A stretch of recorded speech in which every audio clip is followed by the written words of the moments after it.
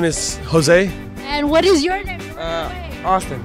Austin. All right, Austin. And what is your guys' New Year's resolution? New Year's resolution is to buy a Bugatti.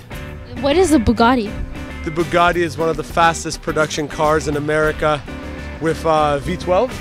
Some V12, some V16. Yeah, 16 cylinders, very powerful car. I currently have an American car, but I really like to upgrade. And what is that American car that you have? I have a Jeep Cherokee as of now. And how do you plan to purchase this car? I'm going to college, trying to make some money. I want to get educated and go to college. And what about yours?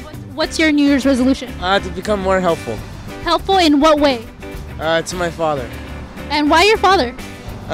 Cause I'm not sure. He looks up to him. He's his idol. Is that it? That's about it. Okay, so I'm here at Jerry's Pizza, and I'm here with Jerry Baranowski, the owner of Jerry's Pizza. And what is your New Year's resolution? I have a two resolution. As far as the business owner, I would say increase the sale because we need more money.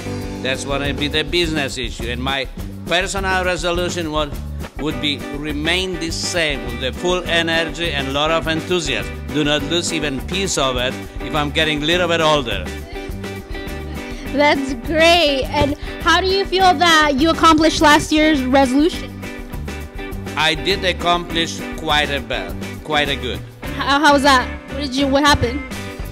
We're staying this same way, and actually right now when you're staying this same way, and if you're not backing, it means that you're going forward. My New Year's resolution is to lose weight and join the military by next year. I'm actually headed to the park right now to do some running and some push-ups, basic stuff like that. Ralph Ortiz. All right, Ralph, and what is your New Year's resolution?